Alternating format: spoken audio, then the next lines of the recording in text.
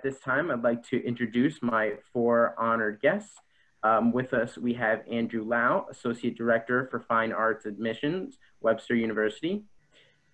Daniel Willett, Assistant Director of Admissions, Savannah College of Art and Design. Hi, everyone. Juliet Olson, Undergraduate Admission Counselor, Chapman University. And Brandon Wente, Associate Director of Admissions, Concordia College.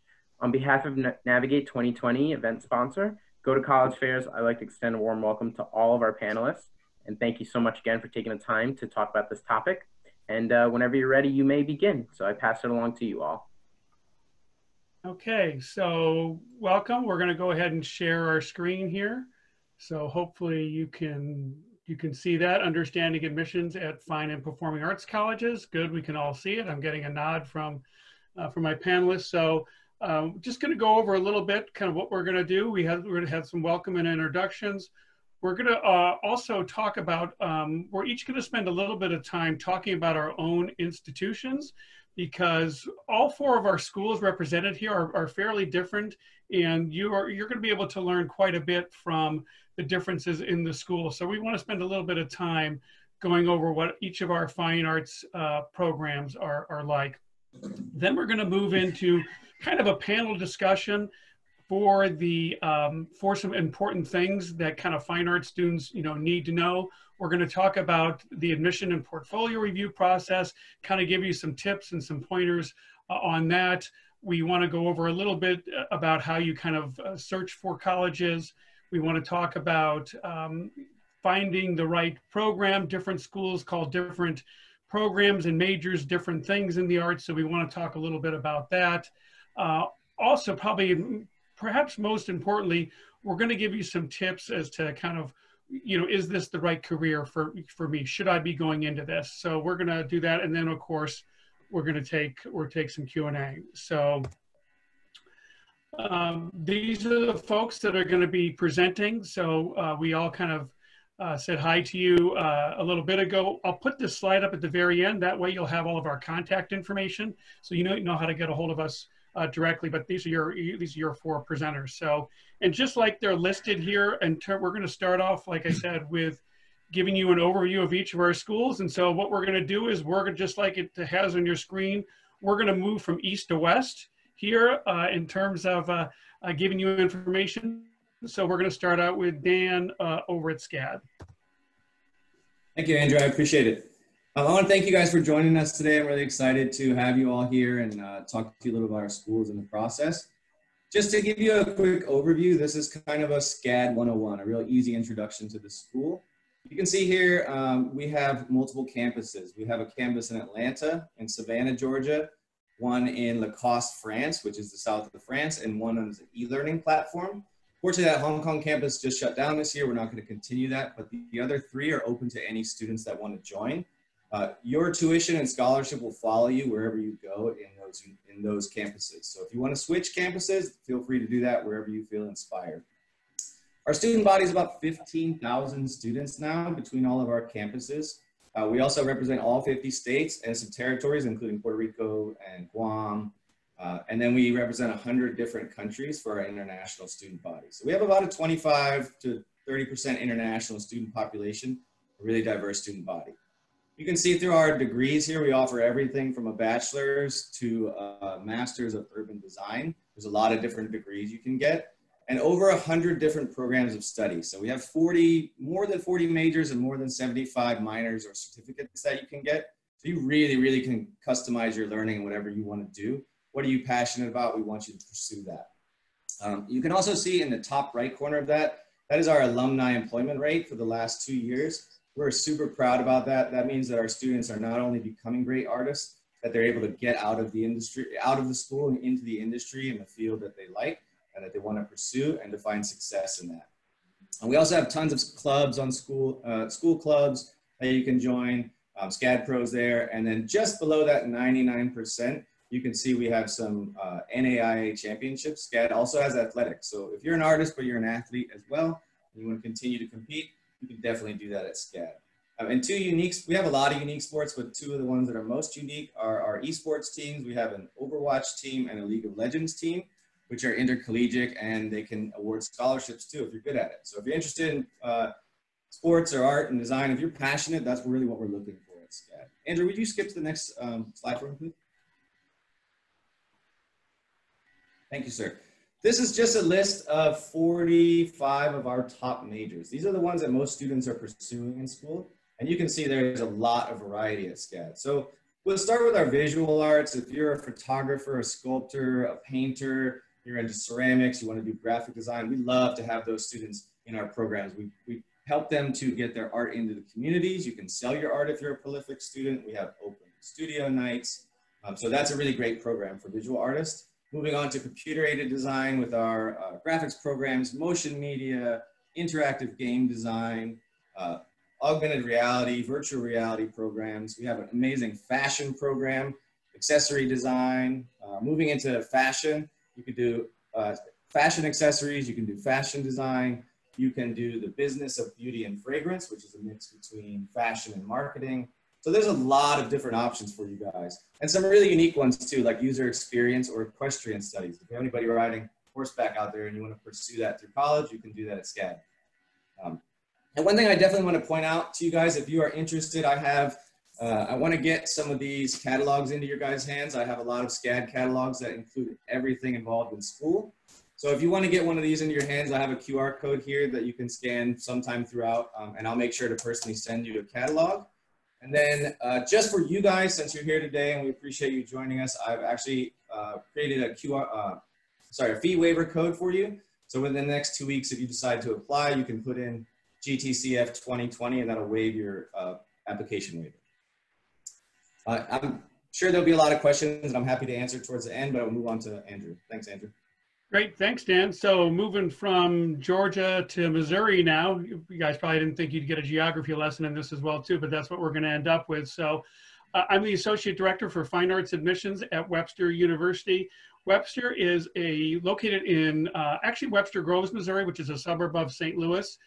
We're a liberal arts school, so what that means is we do a little bit of everything. So we have a wide variety of majors, but two of our more prominent programs are in the fine arts majors and communications. So within our School of Fine Arts, within our School of Communications, we have everything from acting to animation, art, dance, film and television, music, musical theater, tech theater. There's also some up there I didn't put on there, but we have a music production program, a sound engineering program. We have video game design. So we do a lot in those areas there. The total enrollment for Webster is about 3,500 undergraduate students. And of those undergraduates, you have about 1,000 in the fine arts and communications arts areas. So those are two pretty popular programs for us in terms of reflecting our student enrollment. So for our application procedure, it is a little unique in that, so there's a two-step process if you go into any of the fine arts areas. So specifically art, dance, music, and theater, you get admitted academically just like any student would, but then you would do a audition or portfolio review for specific acceptance into a specific arts area. So I'll have students that tell me that their grades are really good and they're valedictorian and maybe they did really well in their ACT or SAT, and that's great. They're admitted academically, no problem there. But then they would have to do an audition for specific acceptance into the theater program, into the music program, or in the case of art or tech theater, it would be a portfolio review. So now the thing that's a little confusing is in the School of Communication, where we have film and animation and game design and music production, those do not require a portfolio review. Those are declared majors, but I did want to put those up there since we do offer both of those. And these are the acceptance rate. We do get that question quite a bit in terms of what is the acceptance rate into these individual programs there. And so I did want to include that so you can kind of just see how that looks right there. Now, in terms of what we're looking for in applicants, again, because this question comes up quite a bit, how to prepare for the audition, what do I include in my portfolio, what shouldn't I include in my portfolio? So I do want to give you a little bit of an idea of what we're looking for. First and foremost, we're looking for talent. And that's kind of a funny thing. It's kind of hard to get your arms around exactly what that is and quantify that. The one thing I could tell you is, you know, our faculty know it when they see it. They know it when they hear it. They know it when they experience it. You know, during your portfolio review or audition, we are not sitting there with, you know, a series of check boxes and saying, okay, if a student does this, this, and this, they're admitted. It's not that black and white of a process. But for us, it's pretty easy to tell when a student, you know, has that talent and just kind of has that natural ability. Natural ability and talent's one thing. We want you to have a willingness to take direction. Somebody could have all the talent in the world, but if they're not open to direction, if they're not open to constructive criticism, that's going to be really hard for us to work with. So you need to have that as well too. You need to have an engagement with the material and its source. And what I mean by that is, whatever material you are bringing to the audition, we want to know that you're fully engaged with that. Whether it's a script, whether it's a piece of music, whether it's a monologue, you know, anything. Even our art majors. Our art majors, we expect you to talk about your work significantly. Why did you do it? Why is it important to you? Why did you choose to express yourself using art instead of another medium? So all of that is very important there. We do need passion, okay? We need to get the impression from you that your life would be incomplete unless you could be on stage.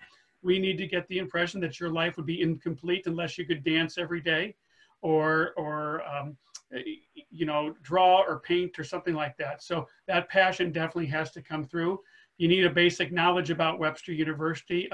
One thing that's kind of some students do that kind of is a negative is sometimes we'll ask them during the process, what do you know about Webster? How did you hear about Webster? Why are you interested in Webster?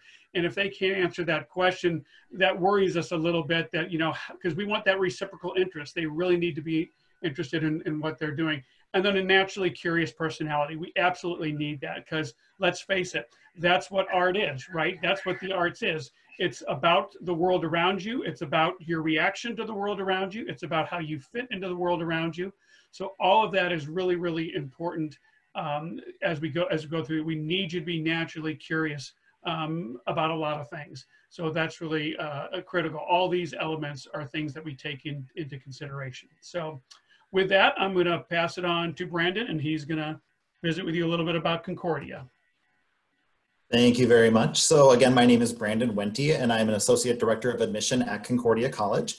Concordia is located in Moorhead, Minnesota, so kind of the upper Midwest areas next to Fargo, North Dakota, if you're familiar with those areas. And we're a liberal arts college, so I would say that we have the majority of our students are going to be studying things in, you know, sciences, business, a variety of different areas. And we also have a very strong commitment to being able to allow students to participate in the arts like at a co-curricular level.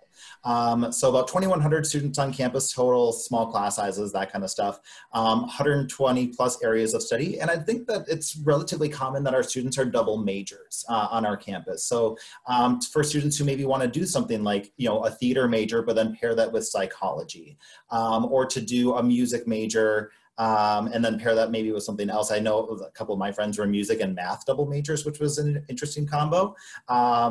So a lot of ways that students can start to visualize maybe how they want to structure the academics, but then keep music or arts or theater, kind of however they want to structure that. We also have this PEAK program on our campus. It's an acronym that stands for Pivotal Experiences in Applied Knowledge. And this is a program that requires students to do work outside of the classroom and outside of what they've been studying or doing to apply kind of all the skills that they've been learning to a real world setting. Couple example of those would be like, you know, maybe theater students doing something in community theater or music students being involved with like a different ensemble kind of throughout. But it allows you to have kind of built up a resume or a portfolio or something that you can take after your undergraduate experience to really kind of showcase that kind of stuff. If you would like to please proceed to the next slide. So we do have one degree program that is separate from our Bachelor of Arts, sort of that liberal arts perspective, and that's our Bachelor of Music program. Those are going to be in areas of like vocal or instrumental performance, composition, education, and like, I don't know, the quickest way to talk about it would just be that your liberal arts classes that you would typically take are then just replaced with more music courses. So if you are someone who is interested in a lot of like more music heavy things, that could be the right route for you.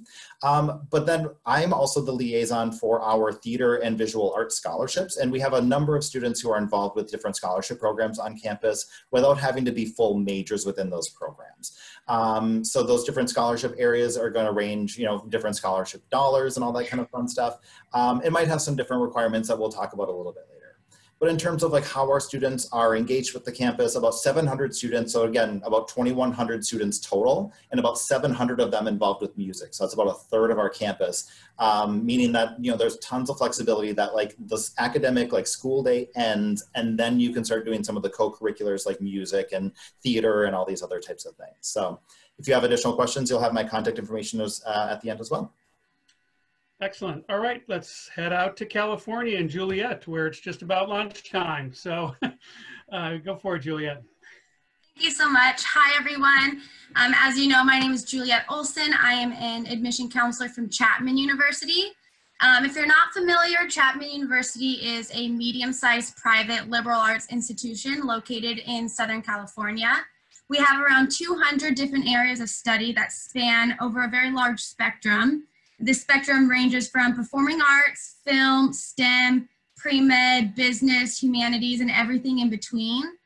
With that, we offer a variety of different degrees, including BAs, BSs, BFAs, and BMs. For the sake of this presentation, I'm going to focus primarily on our performing arts programs. However, the educational platform at Chapman provides a really unique setup because our students are able to experience the robust conservatory style performing arts degree, but they can also have that all-encompassing experience in a large and dynamic community and college environment. But moving forward, our areas of study specific to our College of Performing Arts includes dance, screen acting, theater, and music. I want to quickly mention that we also have a renowned film school. In fact, our Dodge College of Film and Media Arts is ranked within the top 5 in the entire nation. And it houses a wide variety of programs like film production, creative producing, animation and visual effects, film studies, and more. So if anyone has questions about our film school, I'm happy to tackle those after our presentation. But back to our College of Performing Arts, the largest programs in this department are dance and theater. Both of these programs have a BA and BFA option. In our theater program, students have to decide if they want to apply for the BA or the BF program off the bat. However, with our dance program, all of our students start in the BA degree, and then once they're on campus and they have that exposure to the program, they can determine if they want to stay in the BA or the BFA route. We also offer minors in dance and minors in musical theater. Some more context about Chapman University. In total, we have just over 7,600 undergraduate students. Our College of Performing Arts specifically houses just over 500 students. All of the students who apply to Chapman University must apply via the Common Application. Every single talent program at our institution will have an additional layer of the application called the Creative Supplement. This Creative Supplement is essentially the portion of your application where you're able to demonstrate your talent ability in relation to the program you're applying for. This Creative Supplement looks different from program to program. However, every single student applying to a talent program within the College of Performing Arts will have some type of pre-screen audition within their Creative Supplement. And finally, our acceptance rate varies from programs to program, as you can see, and keep in mind that these statistics change from year to year as well as our applicant pool changes. But you can see that our dance program has about a 33% acceptance rate, theater 23%, screen acting 10%, and music 60%. I mentioned our film school a couple minutes ago, and just for added context in that sense, our film production program has about a 6 to 8% acceptance rate there as well. Thank you very much. And then moving forward, at Chapman University, admission is contingent on a student's acceptance to both our general institution and our talent program. I'll go ahead and explain our evaluation process in further detail a little bit later in this presentation, but from the performing arts sides, we're essentially looking for talent abilities for the specific program that the student's applying for. We like to see dynamic students who have high levels of technique and performance quality, high levels of artistry, and both passion and discipline for the area of interest as well. And with that, we can go ahead and transition into the bulk of our presentation. Yes, we're going to move forward with some just general information, and really, I guess I should probably say specific information for the fine arts student. And remember, if you have questions as they come up, please use that Q&A feature, and towards the end, we will try and answer as many of those as possible. But we do want to move on to some information that's going to be applicable to all art students. First of all, as you're doing your research, there are several things that you can look for. One of the things is some colleges are going to have more of for some arts colleges are going to have more of a liberal arts program emphasis, and some are going to have more of a professional degree program emphasis. This chart should give you kind of a nice idea of kind of what to expect. And what I will tell you is, and I'm sure what all my colleagues on this call would tell you, there is not a right or wrong program here. There's not a right or wrong answer. It really depends on what you are looking for in a program. It's funny, Brandon mentioned about the student that he had that he knew that double majored in math and music. A program like Concordia would be perfect for that. However, if you're one of those students that after high school, you never want to see another math class as long as you live, you may want to look at a professional degree program, which probably is going to allow you to kind of tiptoe around that. So because with the professional degree program, you can see here, at least 2/3, preferably 3/4 will be within your major. In fact, taking that a step further, if you're interested in visual arts, there's some art programs that are called art institutes, and they're really, a lot of those, it's just 4 years of art, and you really don't have to take those other supplemental programs or other supplemental classes. So it depends on what you're looking for, but these are kind of a good idea. We're going to talk about double majoring. Some schools encourage it, some schools don't. But double majoring is often encouraged at a liberal arts school. At a professional degree program, it may not be. The second to last bullet point too is really interesting as well too. At some professional degree programs, the only way to be in the program is to be part of that program. Our Conservatory of Theater Arts is that way. We have a wonderful theater program at Webster, but you can't just do it on the side or as an extracurricular activity. The only way to be involved in the Conservatory of Theater Arts is to be actually in that major. Whereas if you're in a different type of setting, the productions may be open to a variety of students, or really kind of the student body. So I would say spend some time looking at this slide, replay it later if you need to, and try and figure out kind of what category you're going to fall into, because different schools have different approaches, not right or wrong. It's all about fit and what works best for you. Well, and I think maybe to quick add to that, there could be some opportunities, like I know at Concordia, if a student started as a Bachelor of Arts, they could apply for the Bachelor of Music program up until their sophomore year. So it could be something that you could, do some research and see if there's possibilities of doing auditions beyond like that incoming student experience. Yeah, most places are going to allow for some flexibility after you're there, as long as you don't wait too long to do that. One thing that you'll find differently too is that schools do evaluate their candidates differently, and we touched on this a little bit, but this would be an example of that first one decision made by the Office of Admission only, with no audition or portfolio review required. Dan, I believe, mentioned that's how SCAD does it. The second bullet point, this is how Webster does it in terms of after the academic accept, like they won't even get to the artistic decision until we have an academic accept. And then others, there's a collaborative decision by the admissions and the artistic department there. So anybody from the panel want to comment further on that, or something you want to add to that? Yeah, I can just comment real quickly about the top one. That's exactly how ours works. You apply, you get an admissions committee that makes a decision based on your first Savannah College of Art and Design, based specifically on your test scores and your GPA, and that's really all you need to get into school. You're not required to turn in a portfolio. Portfolios are there to help you get more scholarship or get awarded some extra financial aid, but we don't require them. Excellent. I'm going to share a little bit more on Chapman's evaluation process too. We fall under that collaborative decision-making style. So when you apply to Chapman, I mentioned in my slide that you submit your application via the common application. And that gets sent directly to the Office of Admission, and the admission committee evaluates that student for the general institution. Whereas that creative supplement I mentioned that contains your pre-screen audition, among other materials, gets sent directly to the department or the talent department that you're applying for, and their faculty and departmental committee will evaluate you from a talent basis. And then your admission decision is contingent on a collaborative and ultimate decision made simultaneously from both committees. So as you can see, different schools are going to approach this different ways. Probably the most important thing on this slide is the last thing here at the bottom. It can be kind of hard to decipher exactly what colleges are doing and how.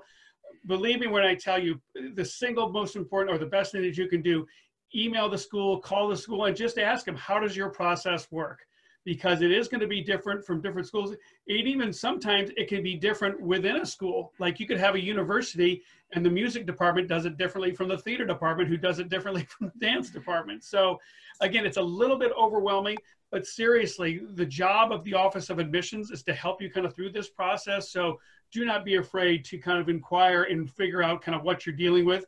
I would go as far, if you want to, as to make a spreadsheet even. Here are my 8 schools and here are the requirements for those 8 schools and how they handle it. You can find that can be very helpful because it's hard to kind of keep all that straight there. Dan, you want to talk a little bit about auditions and portfolio reviews and kind of what students should expect in that process? Yes, absolutely. So portfolios, are like for our school, not required, but they're definitely a vital thing to have as an artist, to be able to build your body of work, to learn to take some criticism and to show people, and that, it does make you feel vulnerable to share your work, but it's an important thing to do. So building that portfolio early on is important, and being able to have, I would say, having way more material than you need is a lot easier to get rid of artworks than it is to have to complete 2 works in 2 weeks and feel stressed about it. So one suggestion just for everyone is, no matter what you're doing, keep it, don't give it away, just keep everything you have, because when it comes to building that portfolio, being able to get rid of work is a lot easier. So keep everything you have. Then just talking about things we look for, a really easy way to say it is 3 points. The things that I look for are your presentation, your technical skill, and then the brand or the theme of this portfolio. So with the presentation, it sounds really simple to present clearly, but just make sure, I can't tell you how often I see people that have cropped images that are just a little bit off, or a shadow of your phone over it. So just be very cognizant of how you're presenting this, as if you were going to put this on a wall for an art show to sell to someone. That's how we want to see it, presented clearly and sharp. The second thing is your technical skill. We want to be able to gauge where you are in that technical skill, what your art level is as an artist, or what skills you possess or varieties you have. So if you have something that is your brand, I'm not sure about all the portfolios here with all schools, but for us, we don't require certain things. You don't need 100 hand drawings or realia. It's just a certain amount of things that are you as an artist and help you shine as an artist. So what is it that makes you shine? What are the things that you love to do that you're passionate about? Show us those things and show us the best of your things. And if you have a variety of skills, whether it's creative suite programs and illustration and ceramics, definitely show a variety as well. Just make sure that it makes sense. So that's the third part. Does it make sense what I'm looking through? If this is my first time reading your portfolio and I'm flipping through it, is it easy to tell why you chose these pieces, why you chose the order of these pieces? Is it this is from 8th grade, this is from 7th grade, this is my 11th grade stuff, and it's just pulled in? Or did you think about it and say, these are my character sketches, these are the first iteration, these are the final pieces? That would make a lot of sense to do that. So the more people you can get to review that and just kind of look at your portfolio, the better you're going to get in your feedback. So those are the 3 things that I would say, obviously there's a lot more we look at, but presentation, technical skill, and then theme or the brand of this portfolio that you're presenting. Great, thanks, Dan. So you can see this slide here for do's and don'ts. Brandon was telling me earlier that he's sat in on auditions and portfolios reviews, so he's seen the good and the bad, and so he's just gonna walk through a few of these and give you some perspective on that. Right. So I'm not obviously going to read through all of these or anything like that. Maybe highlight a couple of things that have already been said and maybe a couple examples. But I think that number 1 thing at the top of the do's list of like finding the instructions and guidelines and following them is very important. So being able to say, like, if it only is asking for a minute of like a music recording or a theater audition or something like taped, make sure that you're kind of staying within the guidelines and trusting that the people on the other end for that scholarship review are the professionals that, you know, they hear and see auditions all the time. So they can really kind of pick out like what are those qualities that you have that are going to make you a strong candidate for the program, and things like that along the way. So if it's asking for like 1 minute, don't send in 3, because again, there's a lot of, you know, pieces that are coming in at once and they don't have time to review just, you know, whatever you choose to send in that might vary from the different pieces. And that's happened plenty of times on my end when I'm looking at theater scholarship applications that come in, visual arts scholarships, that students are just saying, here's my entire portfolio of work, when we might have only asked for 10 pieces. And we want them to really sort of be their own editor and pick what they feel are their best works or their best pieces. At the top end of the don't section, I also want to highlight about really kind of looking at pieces that are catered to showcasing all of your strengths. I think I tend to see a lot of students who try to come up with like a new piece to add to their repertoire that they think is going to be like super challenging, that they think the professors want to see on the review end. And there can be a challenge to that, because if you're not ready to tackle that type of work, it might come out maybe not as clean and as sharp as you want it to be. So focusing on, you know, what is in your repertoire, what are things that you can pull from that you can maybe elevate to the next level, instead of trying to like relearn something or reinvent the wheel. Really kind of be focusing on what's sort of already in your back pocket. And then going based on what Danielle had said about like presentation, what is it that the committee people are seeing? I think the weirdest example would be, you know, we had a student who submitted a recording for piano. We had asked for an audio recording. They had sent in a video recording, which again, kind of already going against those rules. But they were wearing like flannel SpongeBob pajamas. And I was like, now, could you have tilted the camera up so we didn't see that? Could you have just sent in an audio recording, you know? And so that student did not get selected as a finalist for the scholarship, and based on just a variety of different things. So really kind of be thinking about like each critical piece of what you're presenting to these scholarship committees, and you know, showcasing your true self. Anything else that anyone else wants to add to that? The only thing I would add, I want to be cognizant of time, but I did want to touch on briefly, since we, for the film students, this is kind of an easy one. Follow the instructions, but also make sure the production values are there. The single worst thing you can do when it comes to submitting a film for a portfolio evaluation is have poor production values. If the lighting is bad, if the audio is not clear, if the editing is choppy. So again, simple things like that can really go a long way there. So, but yeah, you can circle back to this slide and remind yourself that this is kind of what you want to follow. We have 2 more slides before we get to our Q&A that we'll talk about real quick. This one here is mainly just to kind of give you an idea that different schools call programs different things. So as you look through these things, looks through these descriptions of these programs, you are going to see different names for different types of majors and academic areas. So, and it's okay. In a lot of cases, they're teaching basically the same thing. One thing that's challenging a little bit about this fine arts search process is, you know, this isn't like accounting or nursing, right? Those are pretty straightforward in terms of how those programs are going to be named at each school and what the content is going to be. But these, you should kind of look through these to kind of see exactly what a certain schools are calling things, and they may actually end up being the same and teach the same content in the same type of program, but again, just a different name. And going back to what we said before, don't be afraid to talk to each school about what you want and what they offer. Again, a simple email, a simple phone call. And again, it can be as like, this is my career goal. Here is what I want to do. Do you have that program, or how would I get to that? How, what would you call that program? So sometimes just as simple as that, starting out big picture, like, look, this is the end result.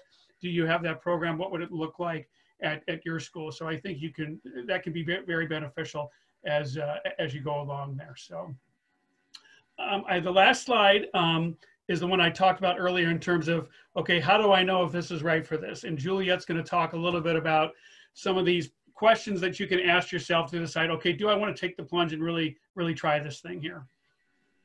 Thanks, Andrew. Yeah, so as many of you likely know, life in performing arts requires an incredible amount of commitment and dedication. Without the right passion for it, some students may want to seriously consider if it's the right path that's meant for them. So here are some of the questions that chairs of the department can pose to prospective applicants. There are also questions that students should be thinking through as you near the college application yourself. Some are, how dedicated are you to a practice routine? Can you take constructive criticism? How strong is your self-discipline? What truly is your level of passion in your interest area? And another question I think is really important is, how do you handle rejection as well? Ultimately, these questions can help expose prospective students to thoughts they may not have come to on their own. And life in performing arts is more than just, I like to perform and I'm good at it. It also takes a large amount of commitment, and it's certainly something for students to think about ahead of time. If you truly think through these questions and you're left feeling strong about your decision and your area of interest, then ultimately you can feel more confident that you're going in the right direction overall. Excellent. Dan or Brandon, anything you want to add to that or jump in? I think she touched on it. It was great points there. Okay. Yeah. And the only thing I would point out is do you understand storytelling and enjoy it? Just about everything the fine arts and communication arts do involves telling a story. Okay. So you really need to understand, I would say along those lines, you should probably like to read. I mean, again, so little things like that, but ultimately in just about everything in the arts, we're telling a story. Okay. So as much as you think that that may not be important, it actually is important. So keep that in mind as you go through that. So some FAQs, and then we're going to get to your question. But we wanted to get to some of these frequently asked questions because we know a lot of schools or a lot of students are interested in these areas. How do I know if a school has a good program in the area I'm interested in? And that's kind of a challenging one, because when you talk to the colleges, they will tell you, you know, our program is great, our program is wonderful, and I'm sure it is in a lot of cases, but ultimately what we're looking for is the right match and the right fit. But more to that point is, you know, does anybody have kind of these tips that you can give students? Okay, here are some kind of simple things you should look for as to whether or not a school is really good in this, or they're just kind of maybe, blowing a little smoke at you. So anybody wanna start with that? I think I'll maybe start with, because this doesn't necessarily evaluate how a school is like, if it's a good school or not, but maybe just how you're asking the questions. So don't ask like, is your theater program good? Is your music program good? Because like Andrew said, we're going to say yes. Like, we are paid to say great things about our schools. And I firmly believe that our programs are great. But I think the ways that you can be asking those questions are going to just be more open-ended, of kind of thinking about, well, what sort of answers am I looking for that's going to give me the confidence in it? So if you're looking for a school that has notable alumni in their theater program, you could ask, how many of your theater alumni are currently working on Broadway or currently working in film, or are there any notable names that I might know? But if you're looking for more of like, you know, different kind of involvement pieces, how many of your students are theater majors as compared to not theater majors, but still able to be involved? You know, that kind of the ways of phrasing the questions rather than just asking like yes or no answers. I would also just touch and say a great question to ask is about student workload. You know, how heavy is the load? What is the requirement of these courses? You know, how many hours in class? How many hours of work out of class am I going to be doing? So you get a realistic expectation of work. There's a lot of students say, oh, I'm going to go to art school, I'm going to get to draw all day, but there's a lot to those things.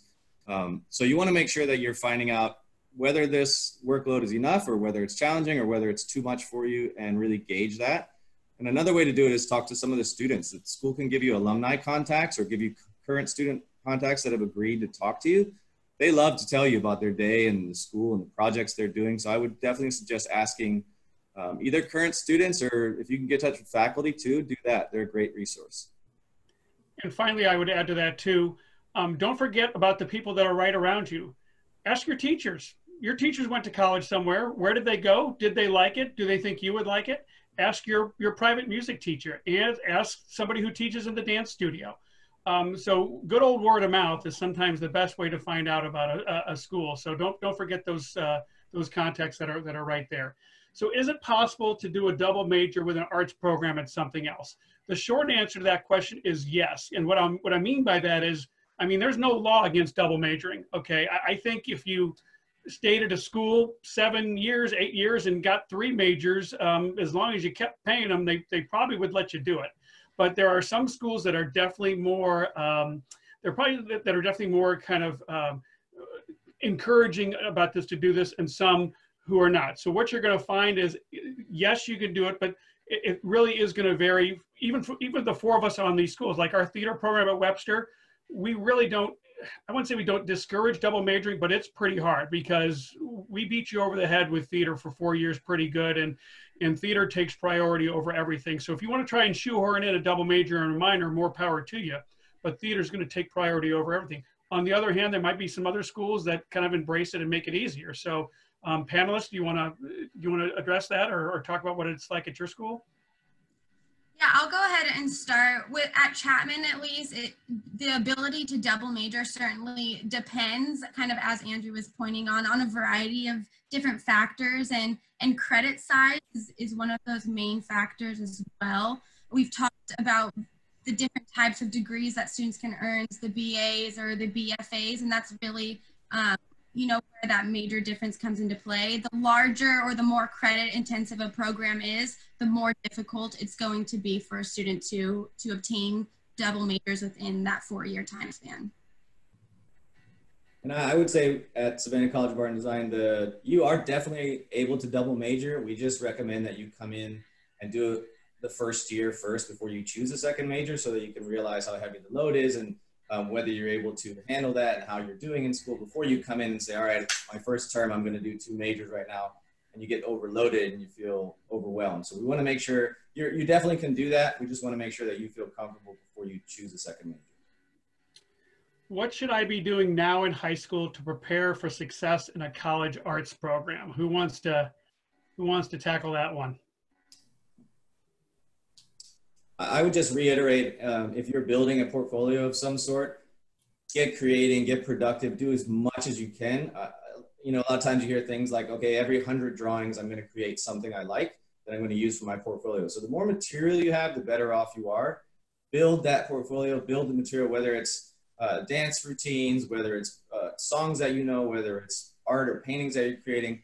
Create a lot and keep as much as you can, because as I said earlier, the ability to get rid of things is a lot easier than to have to create something now for the portfolio.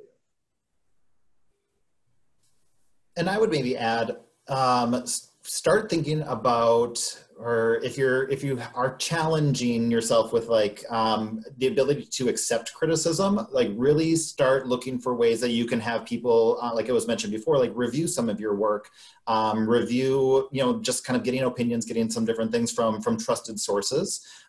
Because I think at the college level, you're going to be getting a lot more criticism, and you're going to have to be able to take that both like graciously, but also like, how can I use that to improve? So if it's something that you are maybe working on now, like continue to do that, to just create more opportunity for that expansion later on. Can I just make one more point? I would say for every school, you're going to go to, your GPA is important. So make sure you keep those grades up and work hard on that. And then also, if you're doing dual enrollment, IB or AP courses, those usually transfer in so long as you pass them. I believe it's a 3 or better with an AP. But dual enrollment is a great way to start getting those credits now. And those credits will transfer in so long as you pass. So if you have extra time and you guys are studying from home, or your schools aren't going right now, signing up for dual enrollment or e-learning classes is a great advantage for you. Yeah, and Dan brought up the AP art class. That's a really good opportunity. That at most schools, when you take AP art, the goal there is that you're preparing college portfolios. So that really is a good opportunity for that. And then the only other thing I would add to all this is do as many public performances as possible, whether it's music, whether it's community theater, whether it's involved in your high school theater, whether it's dance. Do as many public performances as possible. You should be comfortable being in front of an audience. You should be comfortable sharing your artwork. You should be excited about sharing your artwork.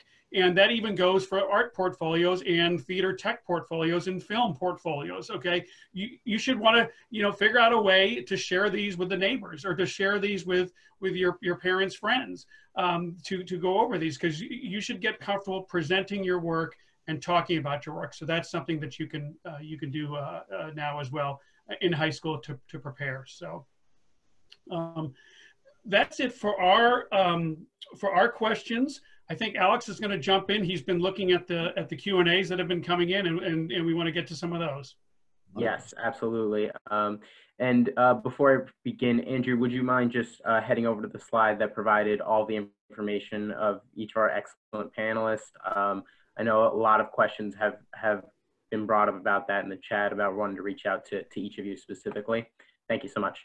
And to begin, once again, we've had a lot of questions come in, so I'm going to just give these questions more general meeting to the full panelists. You can all jump in if you'd like. If not, no issue there. So my first question here involves COVID-19. So any anticipation changes to your BFA/BM application processes as a result of COVID-19? For example, in-person portfolio reviews becoming virtual?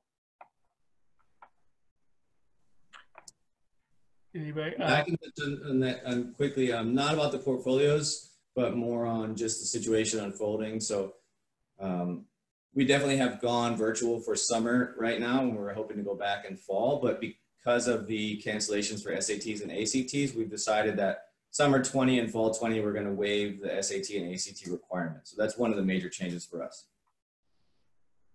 We did virtual portfolio reviews and virtual music auditions a couple weeks ago. So yes, where there's a will, there's a way, and we will adapt depending on what the situation is I guess the short answer. Awesome. All right. Going on to a next question here. Given that the majority of forms are highly competitive, that a student should apply for.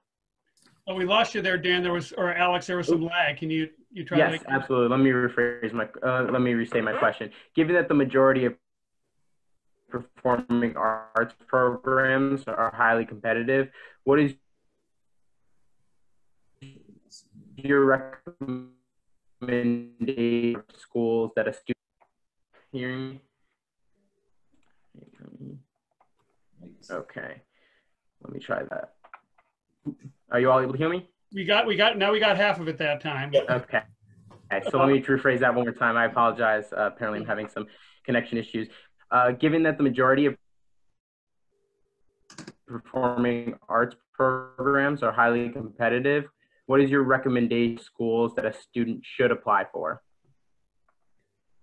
The recommendation for school, you said that schools should apply for?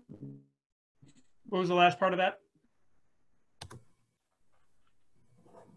Yeah, essentially, should students aim for in terms of performing arts? What they should aim for?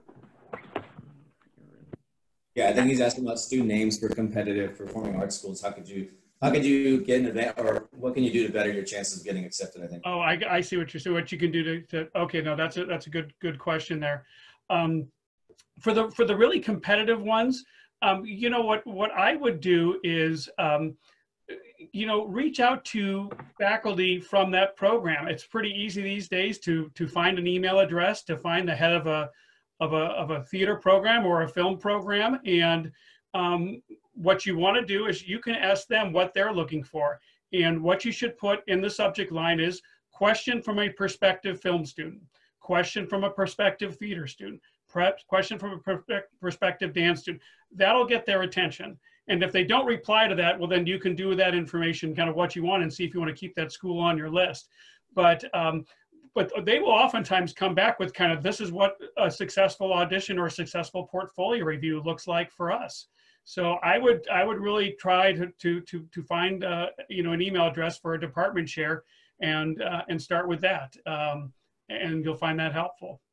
I might also just touch on and say that it may not be a huge help, but the more touches you have with either your advisor or the admission office for the school that you're interested in, they keep track of every interaction you ever have with us. So the more, if I go into your profile and see, okay, this student is really interested, they've been reaching out quite a bit, they're working with their advisor, that definitely helps some weight on your application. So the more touches you get with the school, the better.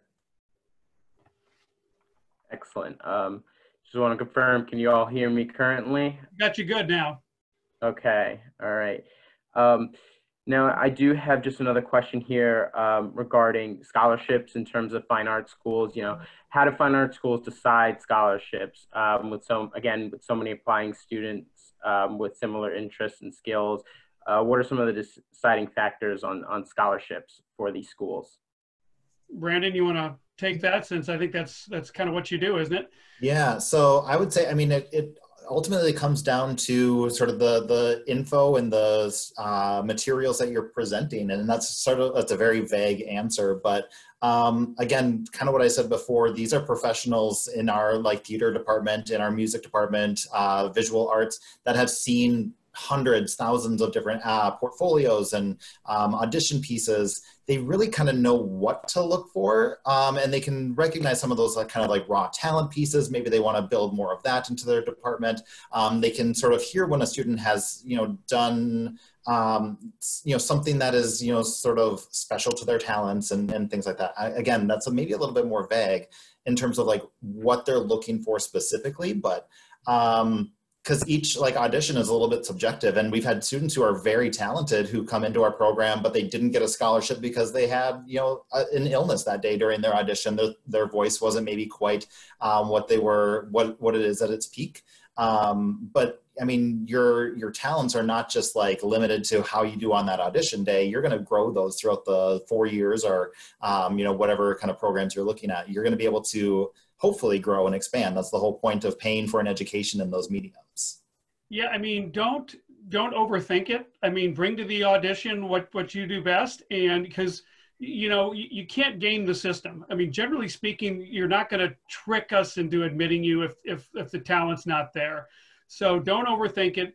Bring what you have, and then be yourself, be prepared, and then kind of let the chips fall where they may. Don't overthink things. So I might just add one more point. If you link up with your admission advisor, a lot of times that your admission advisor can give you feedback on auditions or portfolios before you turn in the official or before you officially do an audition. Like I'm always happy to get students to send it to me first before they officially submit it. That way I can say, okay, this looks great, let's go. Or hey, let's think about your order. Let's maybe change a few things before you turn it in. So that way you're getting not only the best of your work, but you're getting guidance from someone who has an inside scoop on the school and what they're looking for. Actually, I could add one thing also. The types of scholarships offered and the allocation processes for those scholarships certainly varies from institution to institution. So that should be part of your research as you are going through the college search process to see what those scholarships are from school to school and the financial aid as well, because it's not like a blanket statement across all universities or colleges. Okay. All right. Thank you so much, all of you, for the response there. We have time for just one more question here, and a couple of other people have been asking follow-up questions involving the COVID situation. What should I be doing in place of performing from now until the end of the COVID crisis in order to fill the gap? So these are referring to students who, aren't able to perform on stage currently. How can they replace that opportunity right now? I mean, performing, yes, you should obviously keep performing, but I know that's hard after a while. Use this time to do those things you probably should be doing, but maybe didn't. And what I mean by that is now is a great time to research the life and times of a favorite author or a favorite actor that you did, or, a favorite composer or a favorite dancer. So, historical period and researching historical periods can be very beneficial. If you're doing a play or a production set, in the 1930s, you should know about what was going on in the 1930s at that time. So I would say use that time to kind of do that, what we might call ancillary research regarding a role or a piece of music or artwork. And also keep creating. I mean, if you're a performing artist, write a script, write a one-man show and perform and tape it for yourself. If you're an artist, as terrible as the situation is right now outside, this is a great time for creatives because you have time, you're inside, put something to paper, create things while you're in this. And as an artist, you can continue to create even if it's just you and if it's a solo thing. So use this time wisely that you have, I would say. All right. Well, that does conclude our presentation entitled Understanding Admissions at Fine and Performing Arts Colleges. I want to give a big round of applause to our panelists. I'm sure everyone who was able to attend is also giving you all a nice virtual round of applause as well. I want to thank you all for taking the time to, present and give this good information for those students who are just looking for college information. Just a friendly reminder to all who attended this session, explore your college options in our virtual college fairs. We have hundreds of interactive virtual booths where you can watch videos, download materials, and even chat live with admission representatives from that institution. You also find that some booths have a schedule of their own live stream video presentations, so make sure you visit those today or another day if they're available. That does conclude our presentation once again for today. A big round of applause to my entire panel. You all did an excellent job, and thank you for taking the time today to speak to all of our audience. So thank you again. I hope everybody stays safe and healthy, and have a nice day. Thanks, everybody. Thanks, everyone, for coming.